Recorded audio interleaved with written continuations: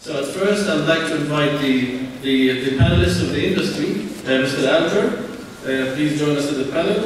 Also Mr. Stan Barnett, Chief Executive Officer of MBC Group, Dr. Ismail Maqdisi, Vice President, Corporate Affairs of Integral, and Mr. Muhammad Youssef, Chief Executive Officer of Yacht Life. Please join me at the panel. A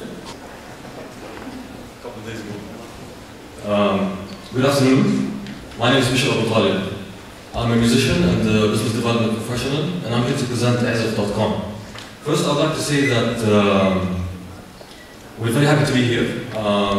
We're the youngest among the startups speaking here today, and we're very happy for people who voted for us to be among you today. Azef.com is an online music school that teaches users how to play musical instruments through pre-recorded video lessons. And I would like to show you a sample of the videos we produce.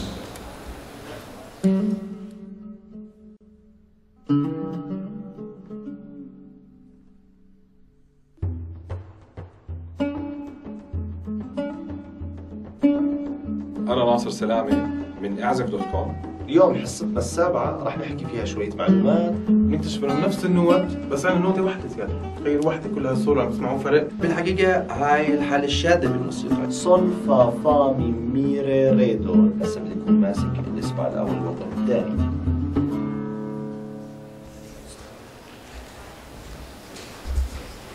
Okay, first it was very expensive for me, and I couldn't commit to fixed timing every single week to attend the lesson, and I ended up paying for lessons I didn't even attend.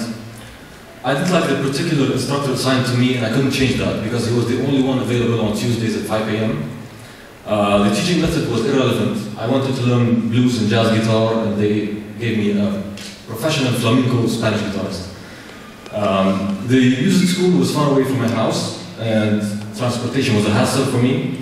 And I didn't face this issue, but there is a gender sensitivity issue when it comes to one-on-one private lessons in the Arab world. So Azef.com solved these issues by providing high-quality music education at an affordable price. We're available anytime, anywhere, being online. And we have multiple instructors for each instrument that you can choose from, and therefore multiple teaching methodologies and multiple styles of music that you can learn.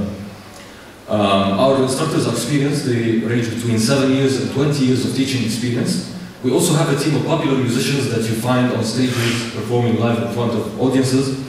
And they give courses of special techniques like composition and songwriting and special techniques. And we also have a library of popular songs, so that if you already know how to play the instrument and want to learn Nessam Alayna Al-Hawa, for example, you find it there. Now, the opportunity in the Arab world is huge. According to Google, there are 4.9 million monthly text search queries coming from the Arab world about how to play a musical instrument, not to mention the search on musical instruments themselves.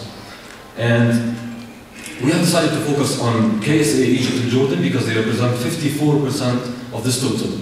And what's interesting about Saudi Arabia is that there are no offline music centers, and that's why people are searching online. And by the way, this search does not include search on YouTube, which might be more logical. Now, as I've said, we've been live for only 21 days, 3 weeks. We have 120 videos on the site right now, 3 courses of oud, tabli and guitar. In those 21 days, we have attracted more than 21,000 visitors, and over 63,000 page views, over 11,000 YouTube views on 10 videos on the channel, and we have 1,500 registered users who are currently watching our videos and starting their journey in music education. Thank you very much, and I'm looking forward to our discussion. Thank you, Bishop. So, gentlemen, your challenge, your witness. Brilliant.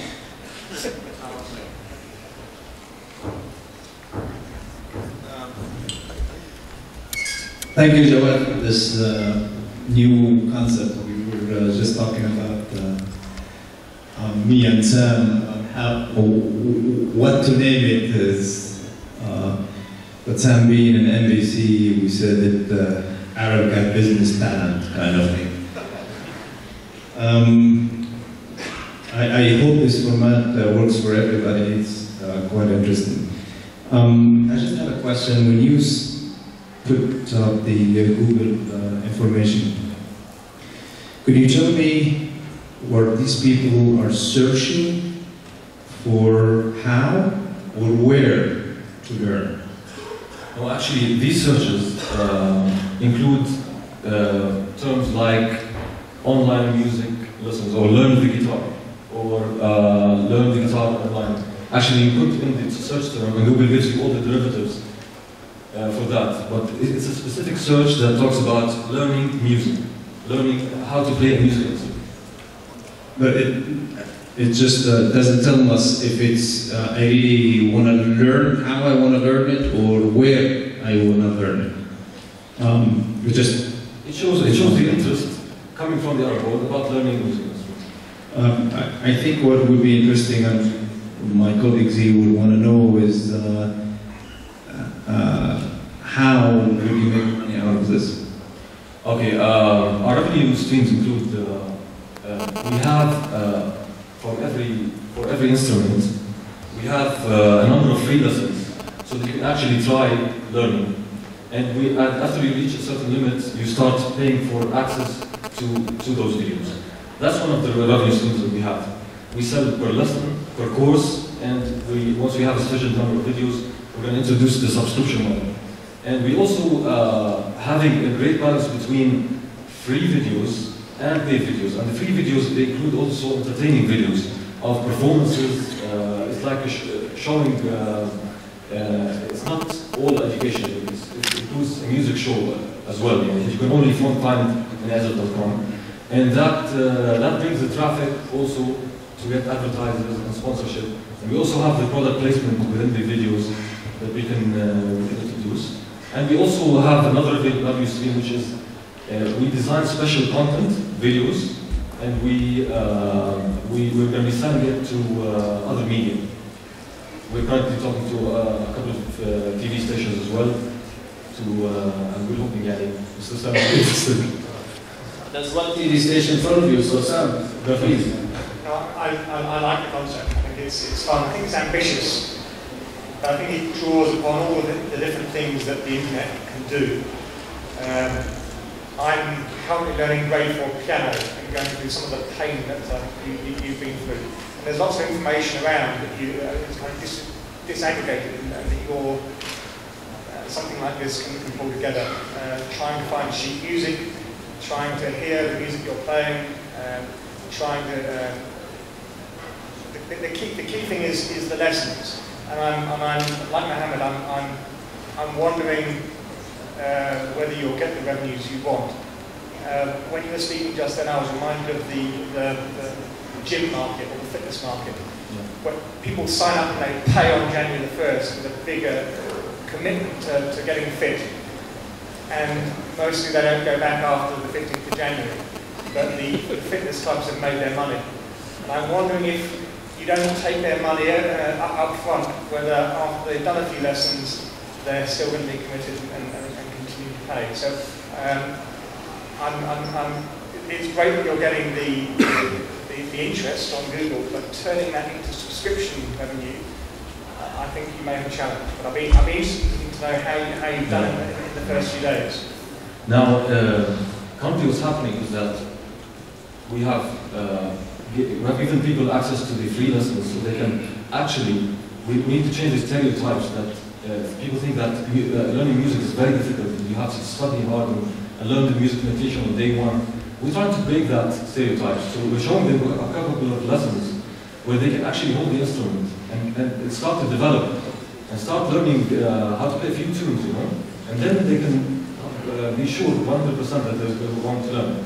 Now, regarding the subscription model and everything, we're going to have very interesting values for the customers. For example, if you're a subscriber at azure.com, you get discounts on music instruments. You get to have free seminars online with the instructors to discuss musical issues. And we're going to build actually, starting year 2, we're going to start developing a small musical Facebook. That's a community for musicians. You can download cheap music. You can connect with musicians and jam around. You can share interesting musical videos with friends, and you can create your profile and musical identity. And that is something that people really brag about, having being a musician or a loving a specific musical style. And that's what we're counting on. And by the way, the online content regarding musical education is close to zero in Arabic. So that's what we're developing high quality musical education at a very affordable price. Yani what you pay in an offline center for 2 lessons, you pay for 25 lessons at Arabic. So I must say, just one last comment. We've got Arab Idol, we've got The Voice, we've got Arab Top Talent, so I'd love it. I'll link up with you if we find anybody out there. If we can definitely. Actually, we're thinking about find talent. That'd be great. Actually, we're forming the Ezif band, and we might get into our talent next time. Sorry. I think it's a very powerful concept. And that's my humble opinion. I wouldn't first focus on making money and getting people on subscriptions. I would go for the scale. Because when you have the scale, then you may also make deals with the musical instrument manufacturers. And you can bring some e-commerce aspect to it as well. Certainly, there could be deals with the content providers and service providers. My question would be though, what's your competitive edge here? What would stop any conventional music school or music course to launch a similar website like yours? Okay. Now, music schools, they go by the book when they teach music, you know. They tell you if you want to learn this instrument, you have to go grade 1, grade 2, whatever. We're going to have that.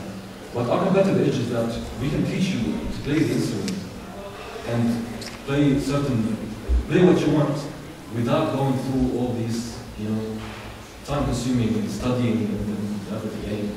I just want to say something.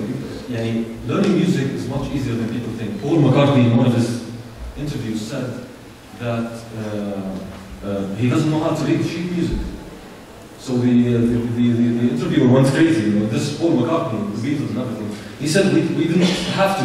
We just wrote the chords down, and we know the music, and we memorize it, and we sing it, and that's it. So if you want to jam around and play a couple of songs, then you don't have to learn music theory. So that's the main concept that we're trying to get to people. It's much easier than you think. And I want to go back to the subscription issue that you mentioned. Actually, the subscription model will be introduced in year 2, because by then we're going to have sufficient content, a number of videos that you cannot, you know, finish in 1 or 2 months. So right now we're focusing on building our free content plus selling access to lesson by lesson and by courses. And actually, we're very happy with the few customers that you have since we're only 3 weeks old. So your value proposition relies on your claim that you have a powerful way of teaching musical instruments, how to play musical instruments than the conventional music schools or courses will do.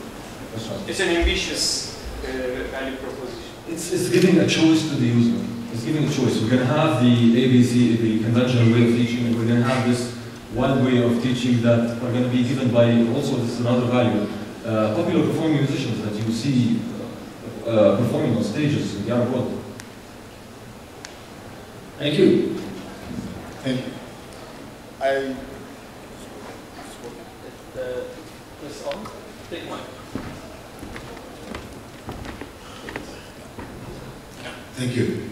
I love the idea, and I believe it is possible. The most challenging task here is it appeals to the long tail, to the niche market, where you need to build loyalty. Loyalty is the key. So you have 2 challenges. 1, to generate traffic, and 2, which will eventually lead to an ad-funded model in your case, and 2, subscription, where you will need some differentiating factors in the form of premium model. But I didn't see in the presentation, you probably have it somewhere there, the user himself. Turning the user from a passive into an active, not just between him or her and the instructor, but between the users among themselves, establishing and enabling them to build communities. So for this, my question is, are you differentiating yourself only in the form of content, i.e. Arabic music, or you're also leveraging the existing social platforms. So you allow your users to share, to create content, to give them white label solutions where they can customize their own small communities and group. That's number one. Two, when you move on down the value chain and we talk about subscription, why would anyone trust a startup company with sensitive information such as credit card? And that leads me to the third point, the business model where you have the key stakeholders, i.e. or e.g. in this case, operators. Is that something you're doing? I see. Actually, we are using credible ways of people pay us to pay card, and we're currently integrating the prepaid cards that are very popular in the areas such as cashiw on card. I don't think we have an issue with that, since we are working through those credible sources as a way of payment. The second question. We talked about enabling users of course, to create content, to share. Yes. Actually, I mentioned before is that our plan is to have a small community and social media for musicians. So we definitely have a plan to everyone can have their own profile and they can share content and they can share, they can link with each other and maybe form groups and play together or jam together or learn together. And it's all going to be under the ASF umbrella, providing all these sources that everything that a musician will need. Thank you, Commissioner. I have to be timekeeper. So one final note from Muhammad Yusuf here. Yeah, just the hate to be Ali of Arab Qatar. Is this for Arabs or for Arabs and all people who speak English? Currently, we're focusing on Arabic because there is no. But then in your website it says it's English.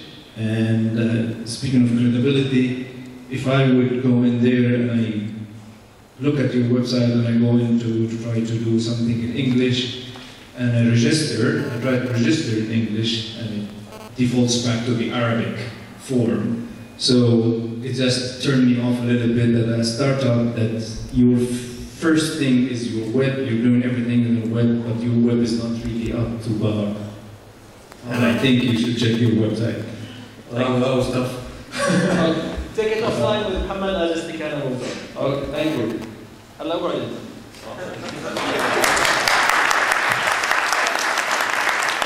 Now it's Istikana, Mr. Tariq Abu Lughud, General Manager of Istikana.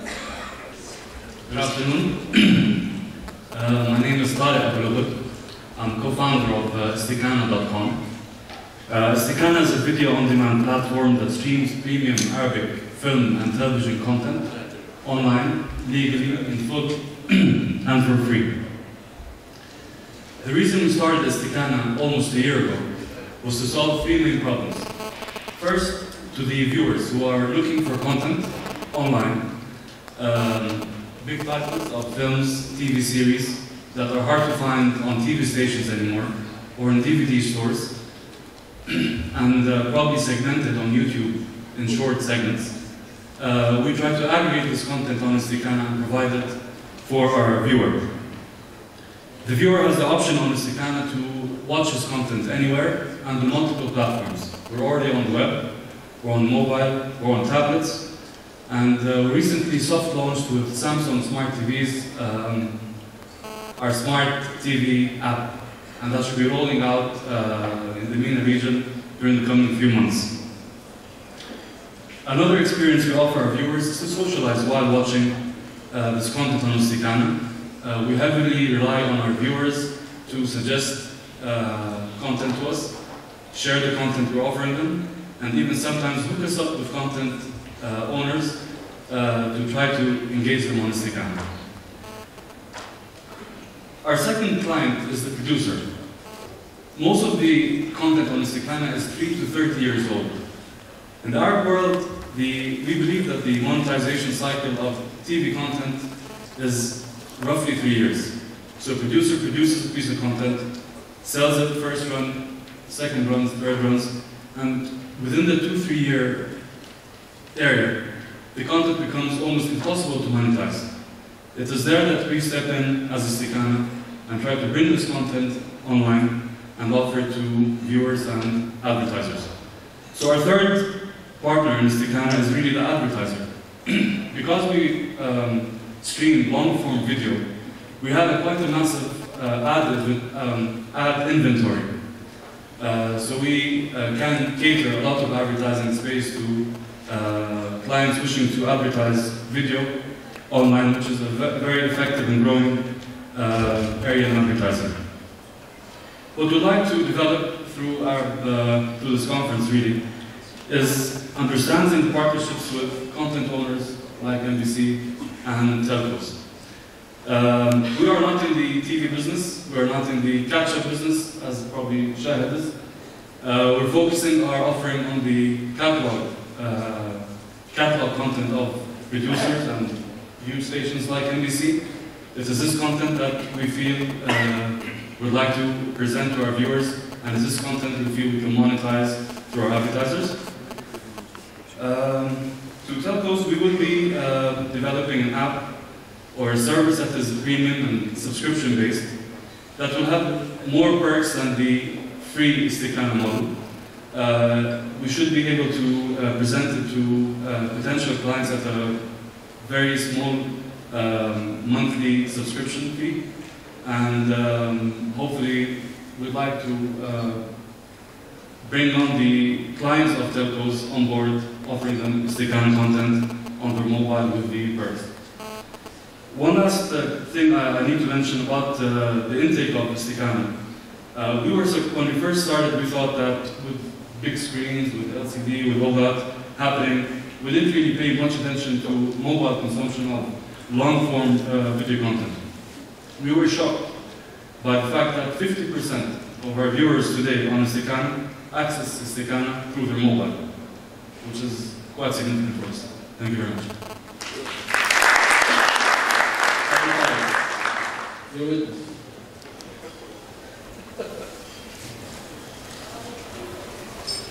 So congratulations. I think you've achieved in a short period of time more than many of us have achieved over a much longer time with perhaps more resources. And the user experience of Istikana is very nice. I was trying it this morning. Virtually no buffering whatsoever, very clean look, and the quality of the content is very high. So knowing the challenges that NBC's experienced through the development of Shahid, that's an achievement. One of our challenges at NBC is trying to bring advertisers to the internet and making sure that we still get the premium that we would get on TV, because a lot of the internet advertising is cheap and essentially very low price and low margin. On Shahid, we do this because we sell packages. You want to advertise on Arab's Got Talent, then you come online and you advertise on Shahid.net, and we do the whole 360, and we get much higher rates because of that. Right. It's an expensive business delivering content. The infrastructure is high. How are you going to make sure that you get the volume of advertising and the right prices which you require to deliver high quality video content? Right. It's a big concern for us, and that's why we have two revenue streams, two major revenue streams: the advertising-driven free Istikana and the subscription-based service we're offering.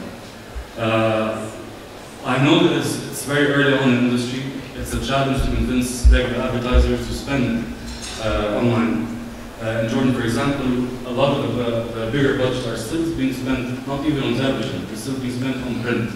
So we know we have a long educational to work out with our clients, and hopefully we will sustain ourselves long enough to be able to capture the online spend in video advertising. It is challenging. One follow-up, because our experience in our world is that people don't like paying for TV because they're spoiled for choice and they like it free. We would love to have subscription on Shahid as well. We believe that really it's going to be the international people in the US and Europe, the Arab diaspora, who will go for the subscriptions. Where does your current viewership come from? Is it mostly within the Middle East or is it outside? Most of it is from the Middle East, mostly Saudi Arabia. Second is the GCCs and the Levant. But there are good numbers from, I'm guessing, Arabs abroad, like in the US and in other parts of Europe.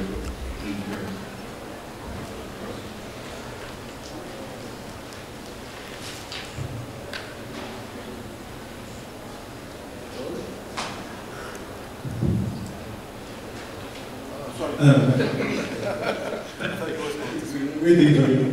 I like the concept, and I think it's quite interesting.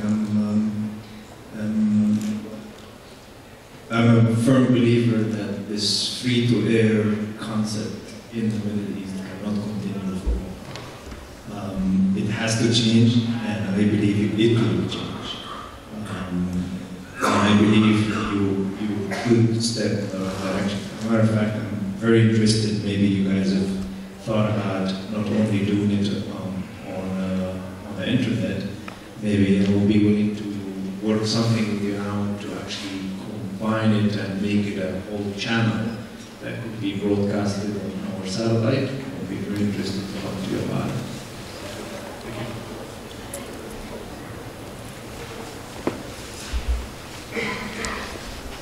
So what's your plan when you see larger players, broader content catalogs, roll out in your markets? That also includes your existing content. So are you going to compete with the larger players, with larger content catalogs, with deeper pockets? What's your differentiation against larger OTT offerings? The way we're seeing it right now, there's kind of a rush to engage producers of newer content. And I think because we moved early on in this field, I hope we're branded well enough in the people looking for slightly older content, 3 to 30 years old content. We have to be very selective with what we place on this channel. We like to think that we can have all hits, no misses strategy for content. So when a show does well on television and it spreads virally on YouTube, that's the kind of content we like to engage on this channel. And the size of the library is important, but more important is to deliver the most popular content on this channel. And I think our technical team is extremely competent, and they're delivering a great, so far, a great product. And I hope we can keep up the competency of our selective programming and technical competence and stay. Do you have any exclusivity for the content? Very little of our content is exclusive. We're not funded from any other company, whatever. We're skeptical to start paying for exclusivity because we don't know really which content really will work on this account. We're still testing, we're still a year old. Once we figure out exactly which content people would love to have on this account, that'll be the time we can talk exclusive. Let me just say on people willingness to pay for content. People don't like to pay for content here. Regardless of the Arab, the Middle Eastern, or in the West. I lived in the US for 21 years. I've seen people. We just had the soft launch for SSC App Shop. We helped SSC launch App Shop with 28,000 applications. 96% of the traffic were geared towards free apps. So people, even when they search, they look for free content, which takes me to my next point. In the age of YouTube, Google, in the age of OSM Play, in the age of China, in the age of Shufha.com, and giving the lack of exclusivity on some content. The key question for you: are you going to be a content aggregator or creator? We'll try to stay as long as possible out of content creation. People do that better than we do. We will. I hope we can sustain ourselves by aggregating content on Instagram. Because I want to challenge the non-paying clients of the world. For the mobile user, we're used to paying $2 or $3 for ringtones and ringback tones. At least that's my experience in Jordan. So I'm thinking the logic says that if the amount of money paid by subscribers around this figure in return for 5,000 hours of popular content, it's not a bad thing. I'm hoping this will engage people to make that step to pay for content. On the other side, in the US, Netflix and Hulu are doing great. I think Netflix are around 30 million users.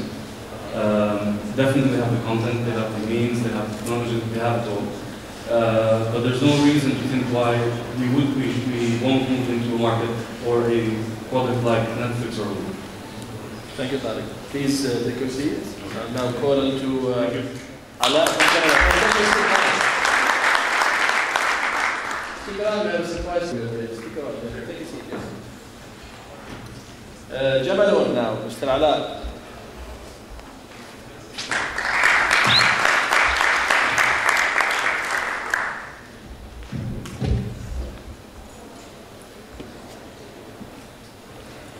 Ladies and gentlemen, good afternoon. My name is Ala Istilal. I'm the founder and CEO of Jamalun.com.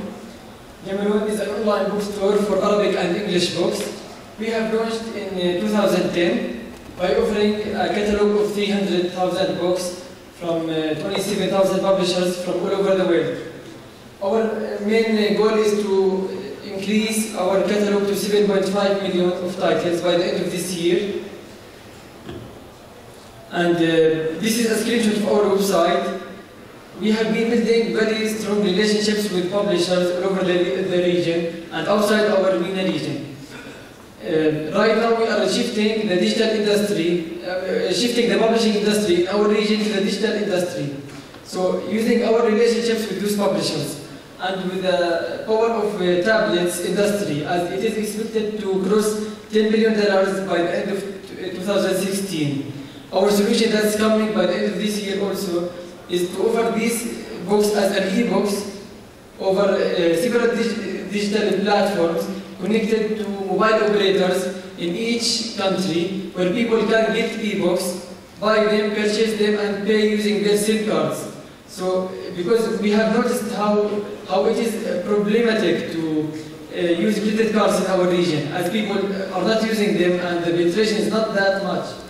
90% of our sales happen to be cash on delivery. By this model, by using the micropayments and by connecting to mobile operators, we expect very huge success with e-books industry. As what we believe is that for the tablets industry and for the smartphones, there are three main streams of revenues. One is to have an e-books platform, the other is to have a music platform, and the third one is to have an app platform where you can offer applications and connect them to the operators. So this is what we have. We have built strong relationships and we are now going to connect publishers to operators. And I hope by this event, by our advisors, we can communicate with most of the operators in the region to build our relationships for the next quarter. Thank you.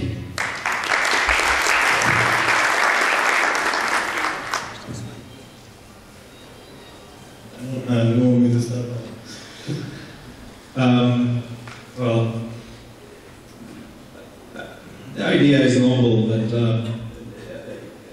you said, and I quote, that Jamalun is the first international online bookstore to offer Arabic and English books.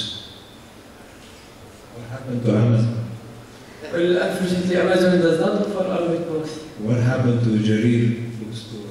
Jarir bookstore is not an online bookstore. It is online, sorry, and then there is arabicbookshop.net. Well, yeah, okay. First of all, just a big bold claim that you have used. And when I went to your website, your homepage didn't give me the impression that you have 300,000 books on there.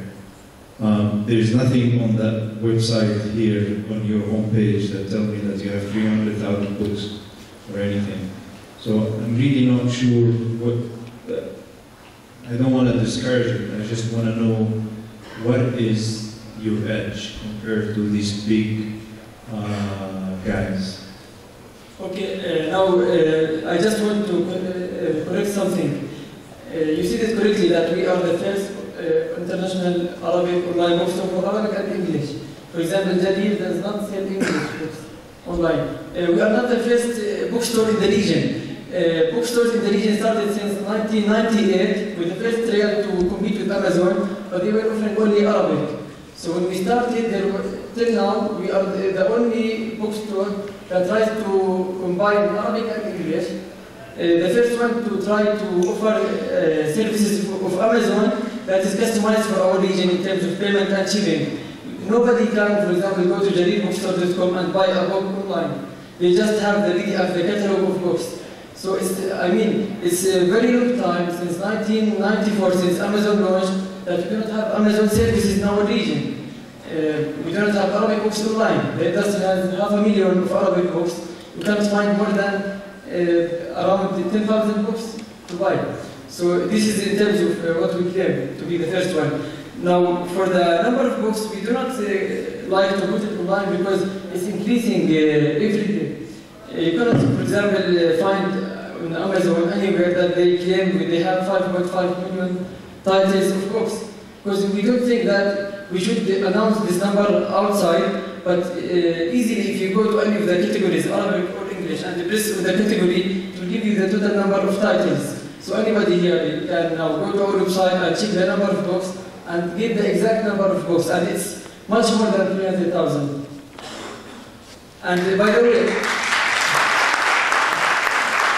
the number of titles in the world is much more than 10 million titles. But unfortunately, our industry, the Arab industry, is something between 500,000 and 1 million books only. We generate only 15,000 books each year, the whole Arab region. We are trying to encourage people to read and to write new books. We try to encourage them to translate books from other languages to Arabic. The English industry produces 450,000 books each year.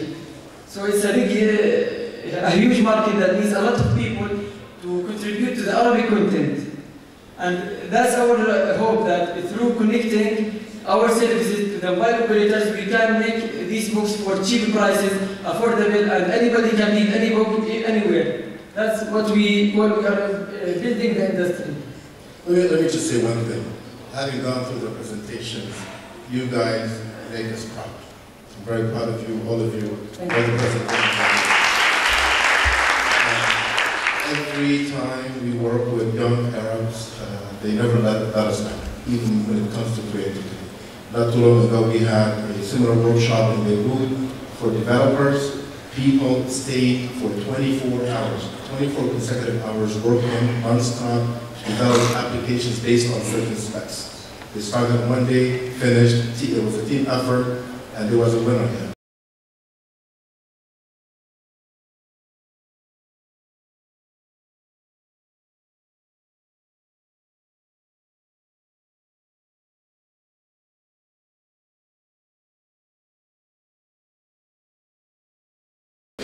To the extent that you can enable people to download and buy, and you solve the billing issue, I think that would be great. But when it comes to hard copies delivered in the Arab world, is that something that you can overcome? Luckily, the first angel investor in Lebanon was Ferdinand Dur, who is the CEO and founder of Aramis. So we have a strategic investor on our board. We can use Aramis facilities all over the world. So wherever we go, for example, right now we are expanding in Saudi and Lebanon, we use Aramis facilities to connect and to have the logistics problem solved all over the region. So that's from day one. Again, congratulations. When I was on the site this morning, it seemed to be a very clean site, easy to use. The search mechanism was, I don't know, about 300,000 or 5.5 million, but all the books that I was looking for, you were able to source. Two questions. Clearly, it's a competitive market. I can see why you can build up a community of people interested in the subject matter you're looking at. How are you going to promote this site quickly to get the scale that I imagine you need? One, so how are you going to do promotion? And two, you mentioned the cash on delivery. Our experience in TV shopping is that when you do cash on delivery, you get about a 30% rejection rate at the door? And does your business model cope with that? Well, actually, that's accurate, especially in Saudi Arabia, 30% of returns. For cash on delivery, because the penetration of credit cards, or let me say, most of people, when they try to do e-commerce online in our region, 80 to 90% of them prefer to pay using either a payment like Sadat in Saudi Arabia, where they pay using their bank accounts, or using cash on delivery.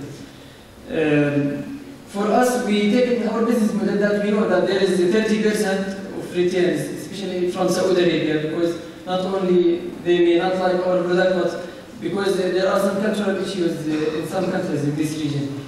We are trying to build our brand and counting on converting these people to other kind of payments like mobile payments in this region. It could be a successful story in this region. But with 30% we are fine. Because it's like we are educating the market, we are helping people to buy books and to ship them to much more mature markets. So we know about it, and even for Saudi Arabia, for example, as we are targeting it by next month, we are opening a customized store for them that will be completely different than Jabaloni.com because of the censorship issue, for example, on the content side in their country. So this is a logistics scale. At the end of the day, you win or lose by how optimize your logistics system and network is in this particular business, if I understand. Yeah, I would like to tell you something about our logistics. We ship Arabic books from Jordan and Lebanon, English books from the US, and soon we'll start shipping them from London. It's a big headache to connect with logistics and with publishers from each region and to do the calculations which source is cheaper, is faster to our customers all over the world. We do not show this speed to our customers, we keep it in the back end, and it's really a very big effort to do the supply chain management very well. Not like, for example, our ebooks platform that we are waiting for. It is very easy to download the ebook to the smartphone or the iPad. There's no Arabic, there's no shipping company, you just get the book, there's no customs, there's no censorship. Thank you, Ala. Thank you. Abbassi.